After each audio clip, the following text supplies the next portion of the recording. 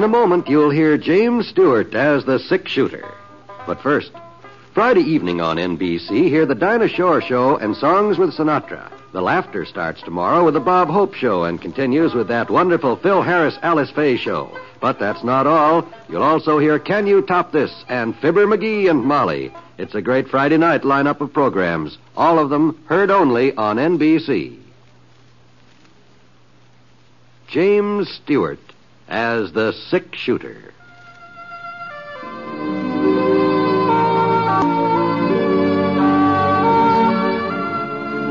The man in the saddle is angular and long-legged.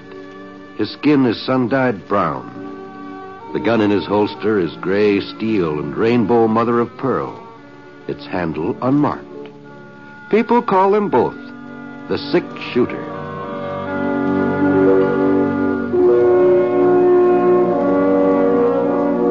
The NBC Radio Network presents James Stewart as the six-shooter, a transcribed series of radio dramas based on the life of Britt Ponsett, the Texas plainsman who wandered through the Western Territories, leaving behind a trail of still-remembered legends.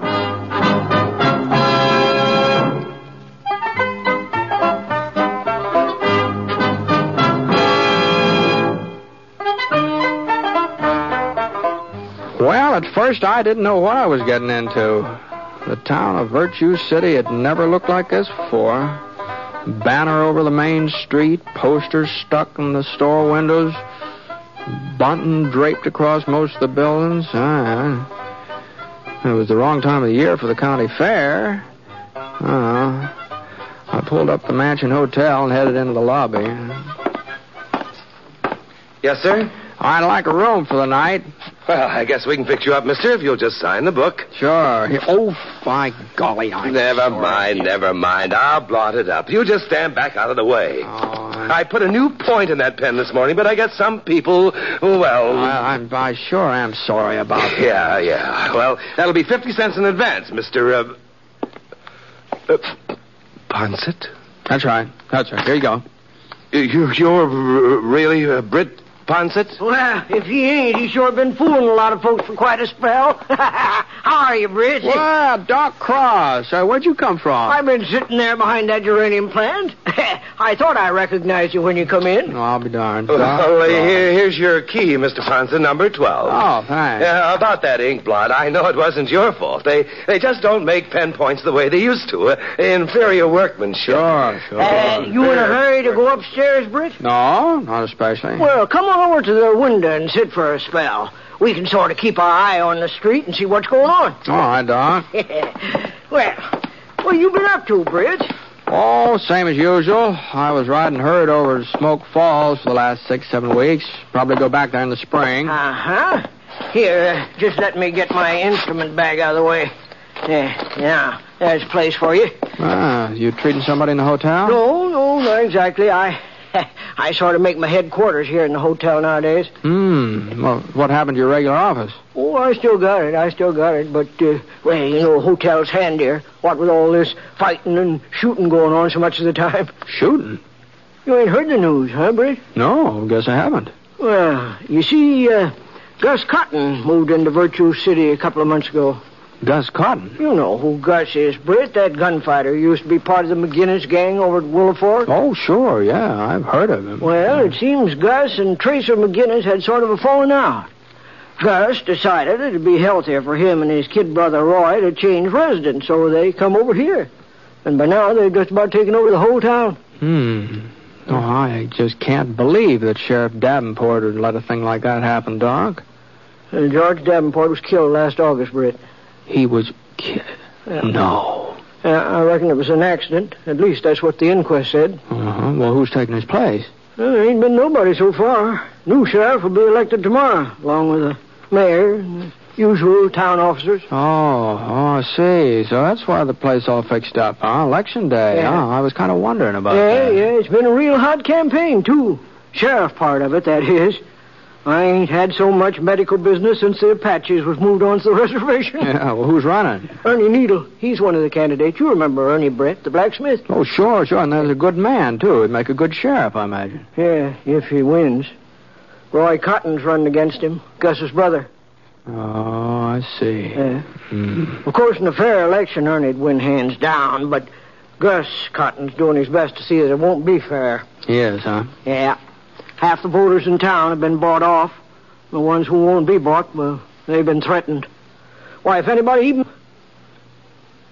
Britt, maybe you can give us a hand. Huh? I'm sort of chairman of the group that's backing Ernie Needle, the Citizens Committee to Keep Virtue in Virtue City.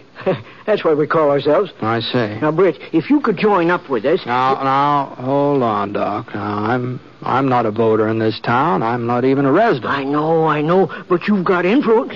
Lots of influence. And if you... Well, Doc, Well, you have lots of influence, Britt. And look, if you was to come to our rally at the schoolhouse tonight and sort of sit up there on the platform next to Ernie Needle, well, that might win him some of Roy Cotton's votes. Now, I'm sorry, Doc. Now, this just isn't any of my business. Now, you know that as well as I do. Now, Britt... No, so long, Doc.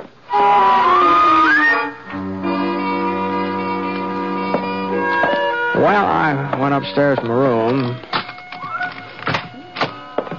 Number 12 was on the north side facing Ernie Needle's blacksmith shop. And looks like Ernie had closed up for the day. He's probably out politicking somewhere. The room seemed kind of stuffy, so I opened up the window. It sure was warm. Sounded like some more business was heading Doc's way. I leaned out, but I couldn't see anything. The shooting must have been around in front. Oh, well. Yeah? Yeah, come on in. Howdy. Howdy. You're Britt Ponset. That's right. I'm Roy Cotton. Oh? Understand you were having a little chat with Doc Cross just now. Uh-huh. Doc a friend of yours? Yeah, I guess you could say so, Roy. Well, you know it's funny, ain't it, how friends sometimes get a man into trouble? Oh? Is that so? Yeah. Yeah. You plan to stay around town for long, Ponset? Oh, I hadn't made up my mind yet. Why? I was just wondering if you were going to be here for the election tomorrow. You heard about the election? I heard about it. Well, I wasn't anxious to run for sheriff, you understand, but folks seemed to think it was my duty, so I had to oblige them. Well, I wouldn't worry about it, Roy. You might not be elected. I'll be elected. Why, do you got the votes counted already, huh? I'll be elected. If there ain't no outside interference. I see.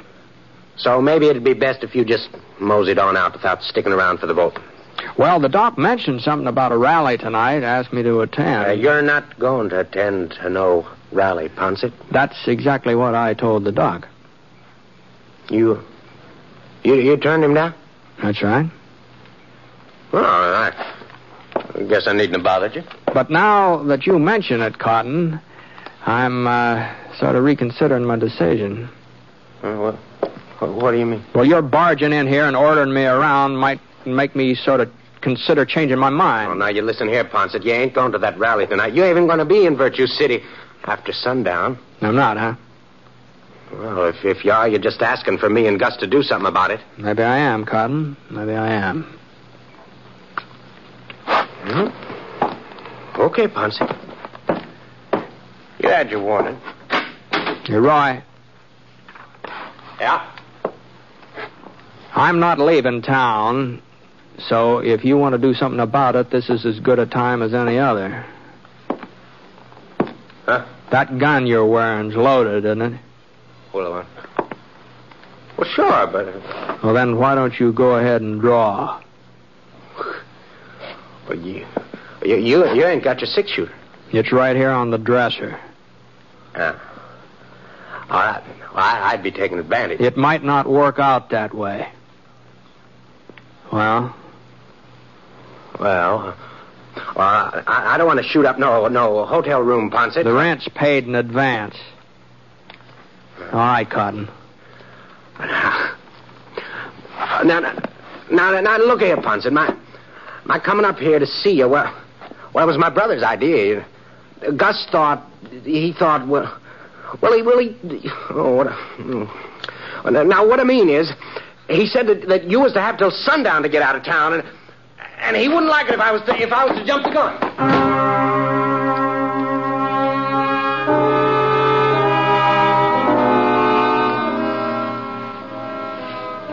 Well, I guess nobody exactly welcomes the idea of being told what he can do and what he can't do.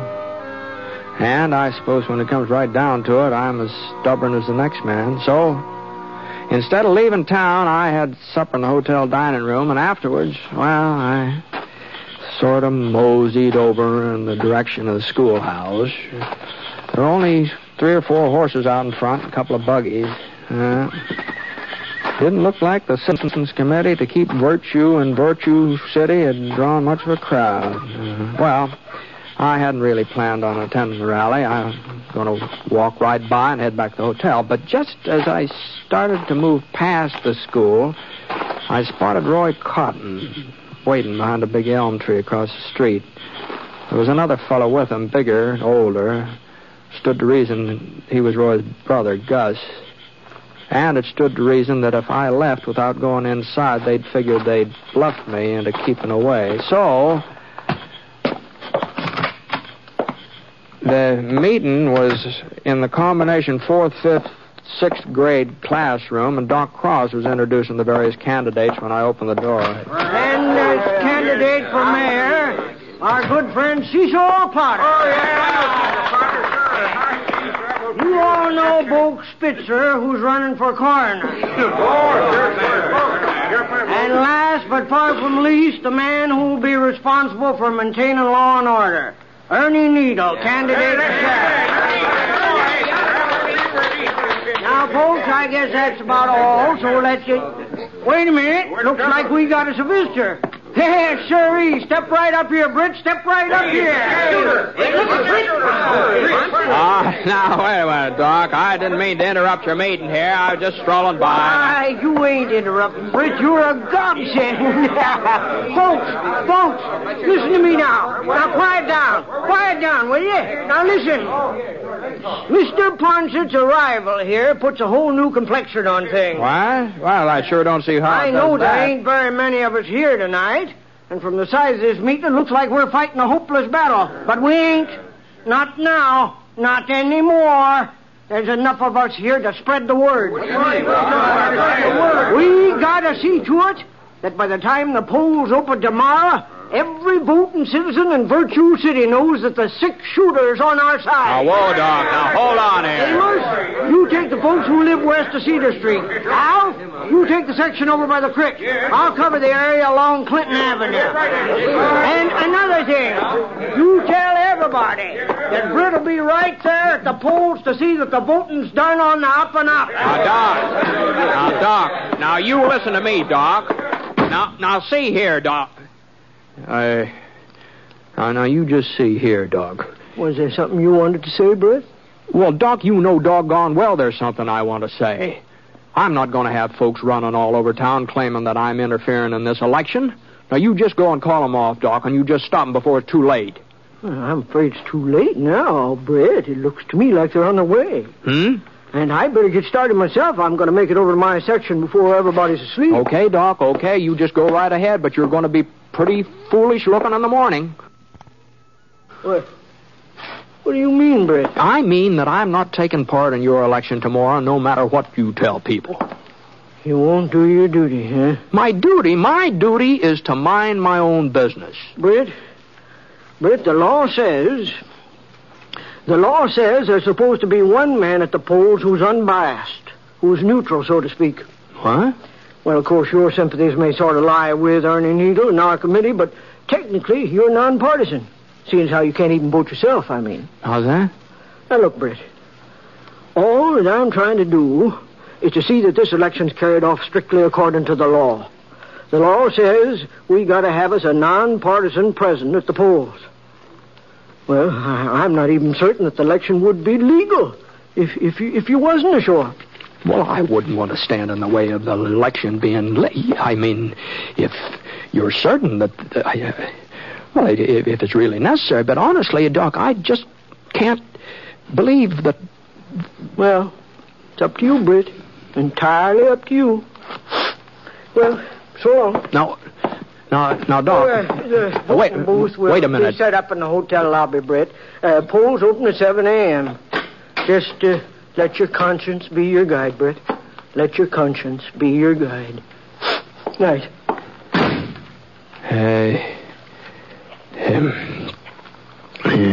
Good night.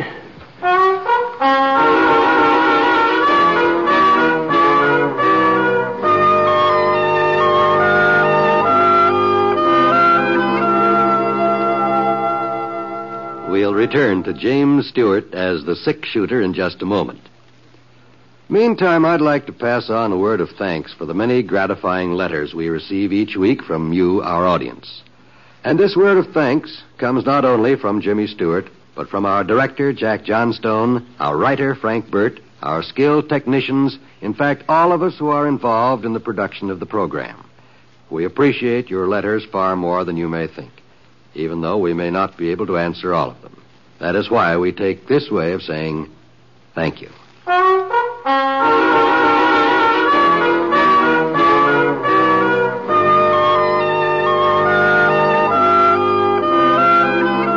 Well, I just couldn't seem to get to sleep that night, and along about 5 a.m. I gave up trying. And it was just as well it did, because that was when Doc Cross showed up to take me down to breakfast. He kept saying that he wasn't trying to influence me one way or the other about being an election official, but as soon as we finished eating, he sure steered me straight toward that voting booth in the lobby. And the next thing I knew, somebody handed me a sheet of paper with a list of names on it, and people started filing up to get their ballots, and, well, the voting went off real smooth. There was just one shooting, and that turned out to be just a flesh wound. And when it finally came time to shut down the polls, just about everybody who was eligible had cast a ballot. There'd been a real good turnout, too. I didn't stick around for the counting. I figured I'd done my share, so I had some supper, and I went upstairs to my room. Oh, I sure was tired. Not having any sleep the night before and having to sit around indoors all day. Well, I took my boots off. And I sort of stretched out flat on the bed for a couple minutes. I didn't intend to doze off. I was just trying to build up enough strength to go on with my undressing, but I don't know.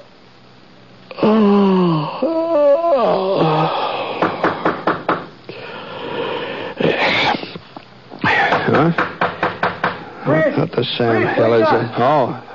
Oh, yeah. Oh, is that you, Doc? Come in. Oh, what can I do for you? We just finished counting the votes, Jeff Perkins and me. Evening, Mr. Ponset. Oh, howdy, Jeff. Well, how'd the election turn out? Well, it's kind of hard to say, Britt. Well, now, come on, Doc. Did Ernie win, or didn't he? Well, no, Britt. No, he didn't win. Oh. But it could have been worse. It could have been lots worse. I see. It was close, huh? Oh, I wouldn't exactly call it close, Mr. Ponset. Uh-huh. Well, suppose you just give me the figures, huh, Doc? Well, in the race for sheriff, we figured that was the most important contest. Yeah? Ernie Needle got 7 votes. 7 votes, huh? Is that all? Yeah, that was his total. We made certain. And Roy Coffin, he got 33. 33. Well, I'm sorry, Doc, but I guess if the people want Roy for their sheriff, they're entitled to have him. Yes. I'd say folks are entitled to whoever they want. Well, I have to admit, I'm kind of surprised, though. I thought Ernie'd do better than that. By the way folks were voting, I just thought that he... Now, just hold on a minute here, Doc. There's something funny here. Huh? Now, you said Ernie got 7 and Roy Coffin 33. Yeah, that's right. Oh, that's 33 and 7. That only makes 40 votes. Why, there must have been twice that many votes cast. 101 in all. 101? Well, that means there are about 60 ballots you haven't accounted for. 61 to be exact, Britt. Yeah? That's how many you got. That's how many I got. That's how many who got? Britt, it gives me great pleasure to announce that you've just been elected sheriff of Virtue City by a landslide. Congratulations. Now, hold on here, Doc. What do you mean? Mr. Ponset, it's the greatest write-in campaign in the history of this here town. Yes, sir, Britt. What? Well, I can't believe this couldn't be true. It's just plain foolishness. The people have spoken. Doc Cross, if you had something to do with It was this... a spontaneous movement, purely spontaneous. Well, whatever it is, you know doggone well I won't take the job of sheriff. I don't even live here. We just checked the Virtue City Incorporation papers. It must have been an oversight, but they don't say a word about town officials having to be residents. Well, if you've got the idea I'm accepting this office, you're just mistaken. Even if this election is legal. Oh, it was legal, all right. It was legal. And as of right now, you are the legally elected sheriff. Uh-huh. All right. Then I resign. Yeah, I sort of thought you might feel that way, so I did a little more checking. And according to the town laws, you've got to submit your resignation in writing to the mayor, and he's got to approve it. But we don't have a new mayor yet. Not until you get sworn in. Now, hold on a minute, Doc. It was the office of sheriff that I got elected to, remember? You told right, me. Mr. Ponset. It seems the voters kind of got in the habit of writing in your name and well, You don't mean they elect me mayor, too? You had a 2-to-1 majority. You don't mean... What? Yep. You didn't do so good for coroner, though. Boke Spitzer beat you out by 4 votes. But don't feel too bad about it, Britt. Boke's a real popular man. Well, I just don't know what to say. Well, this is the most outlandish thing I've ever heard of. It is a mite unusual. I'll agree with you there. Unusual? It's ridiculous. Well, I can tell you I've got no more intention of being mayor than I have of being sheriff. I don't blame you, Britt. Britt, I don't blame you. About the mayor part, that is. As a matter of fact, you couldn't hold both jobs if you wanted to. There's a town ordinance against it. I don't care if the... What'd you say? Yes, sir. One man can't hold both jobs. Well, that's something. But like I said, your resigning the sheriff's position is kind of complicated, you see. Not only have we got the problem of who's going to accept the resignation... I'm the mayor. I'll accept it myself. Well, even so, according to our statutes, when the sheriff resigns or retires, the job goes to the man who got the second highest number of votes. Oh, you mean Roy Coffin would take over my place? That's the gist of it, Mr. Ponset. Uh-huh. So you see the spot you'd be putting us in, Britt. Besides, Mr. Ponset, the people elected you, and they're entitled to have you. You said so yourself. When I said that, I didn't have any idea that this... Oh, now, look here. There's got to be some way out of this situation. Now, Ernie Needle's the man this town needs for sheriff, and he ought to have the job. Isn't that what you wanted? Well, maybe so, but... Well, I just don't see how we can work it out so he gets it. Oh, well, it's getting late. I guess you'll need your sleep. Probably have a big day tomorrow, what with all the swearing-in ceremony. Now, don't run off, Doc. Now, this isn't settled yet. Oh, like as not, things will settle themselves. They usually do. Good night, Mr. Ponset. Oh, by the way, Britt, I'll just leave your star here on the dresser. There's a little rust on the point where the plating's wore off, but good polishing will take care of it.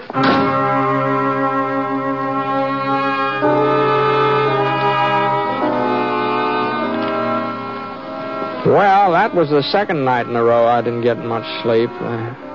First thing in the morning, as soon as I figured it was time for the town hall to open, I headed down there and I did a little hunting through the legal code myself. And it was all true what Doc Cross had told me. If I gave up the job of sheriff, Roy Cotton would be next in line for it. So, well, about 9 o'clock, a delegation headed by Doc Cross came in to make the preparations for the swearing-in ceremony. And I told them that the ceremonies just have to be postponed until I had a talk with the Cotton brothers. They were living in the old Peterson place on Flower Street. You've got your nerve coming around here, Ponset. If you figure on making a name for yourself as sheriff by arresting us, you better do some more figuring. Arresting you?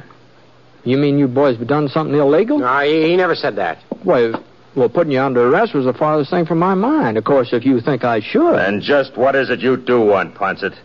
Well, the fact of the matter is, it's my understanding that Roy here would inherit the sheriff's job if if anything happened that I wasn't able to go on. That's right, Ponset. And like as not, something will happen, too. Uh-huh.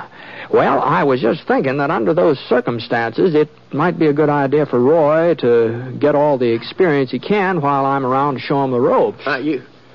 You want me to work with you? Well, I don't see why not. Come to think of it, I could use you both as deputies. Deputies? Yeah. Yeah, that'll save me getting the whole big posse together. I think the three of us ought to be able to handle the McGinnis gang. McGinnis? Tracer McGinnis. You heard about him, haven't you? Oh, that's right. You all used to be sort of friendly, didn't you? Before you had that falling out with him, that is. Gus? You don't mean Tracer McGinnis is heading this way? Oh, it's probably just another false rumor, but there's probably not a word of truth to it. Yeah, but why'd he be coming in here, Gus? Unless he's after us again. Yeah. Well, now, if you fellows would just hold up your hands, I'll give you the oath. No, wait a minute, Ponset. Maybe it'd be better if you was to take out more of a posse. Oh, now, Gus. Like as not, Tracer won't be bringing his whole gang. Maybe only 10 or 12 of them. All right, now, boys, you hold up your hands. No, I ain't going to mix it up with Tracer McGinnis, Ponset. I had enough of him already. But, Roy... The kid's right for once. Well, I'm afraid you fellas don't quite understand. Now, according to the ordinance passed 2 years ago come November, if any man refuses to take part in a duly constituted posse, he forfeits all right to hold office in the town of Virtue City from that time on. That'd mean that you couldn't be sheriff, Roy. Gus, I don't figure that's going to make much difference, Ponset. You see, we don't aim to stay around Virtue City anyhow. Yeah, that's right. We were sort of planning to leave town today, weren't we, Gus? Yeah, we were just doing our packing when you come in. Well, maybe we ought not to wait to pack, Gus. Them McGinnis boys ride fast when they're on the move. They sure do. Come on. Oh, I wouldn't hurry myself too much, boys. If you ask me, I think you'll have plenty of time to finish packing before they get here. Plenty of time.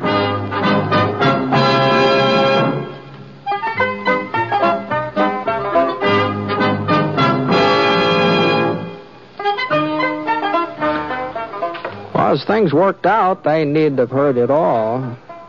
As far as I know, Tracer McGinnis never did show up in Virtue City. Of course, Ernie Needle became sheriff that very same day, right after I resigned. And I guess he hasn't had too much trouble keeping folks in line. You see, the Cotton brothers haven't been heard of since they beat it out of town. It just goes to show you, a person really shouldn't believe in rumors. It's funny the way they get started, isn't it?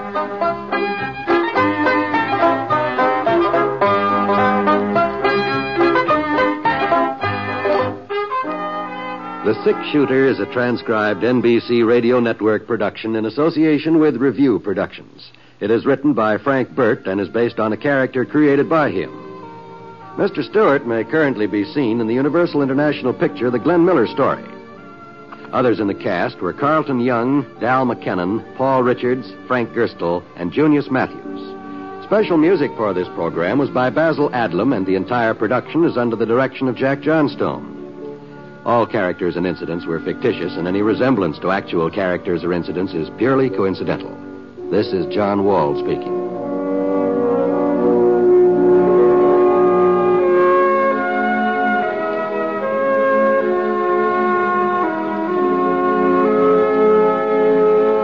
Tonight, hear an address by President Eisenhower on the NBC Radio Network.